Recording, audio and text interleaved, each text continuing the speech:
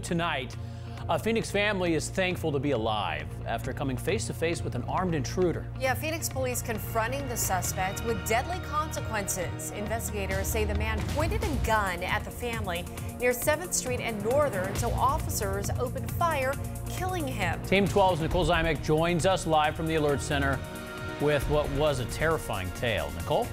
Yeah, guys, hearing them tell the story makes the hairs on the back of your neck just stand up. This family of 8 sleeping when their dog starts barking. Mom going to check on him, but instead she comes face to face with an armed man.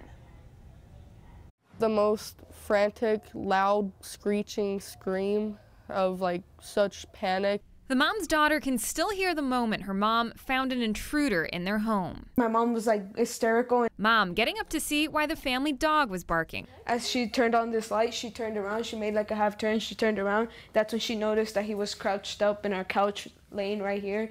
And he told her to be quiet because she screamed really loud. Police now say that man is Michael Joe Jawls.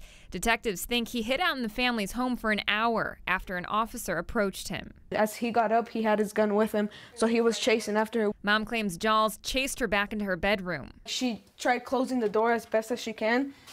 He was the door was about this crack, and she was trying to push in the door, but my dad slammed the door, so the door closed. The family saying that's when Jawls took the car keys and drove away.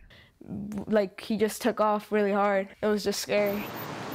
Several hours later, detectives spot him miles away in this neighborhood near 7th Street and Northern. They saw a firearm in one of his hands. The suspect pointed the handgun at an officer.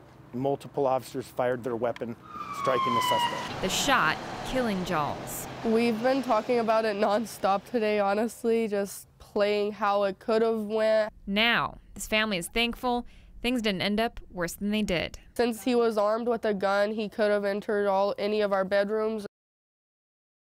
Scarier, the family's youngest sister even made eye contact with Jawls.